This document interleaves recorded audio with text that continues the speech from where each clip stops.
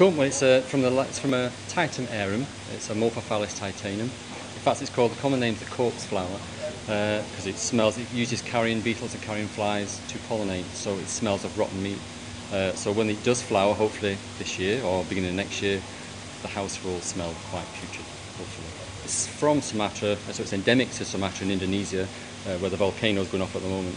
And it's growing usually in dense forests, usually an understory, even though it grows to maybe 20-30 feet, has one single leaf. It's growing in quite gritty, free-draining soil, and it grows about 3 or 4 seasons. So it's every 2 years it sort of grows and then goes dormant for about 2 months, 3 months, and then starts to grow again. It was 117 kilos as the record, which is held by Bonn Botanic Garden, and that was in 2006.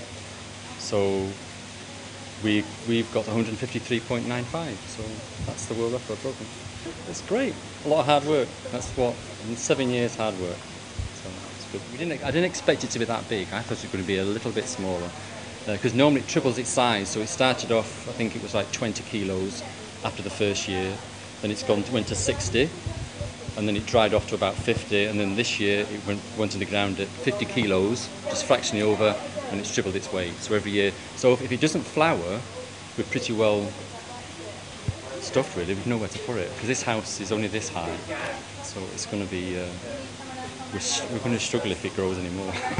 So hopefully it flowers. We're going to wait and see.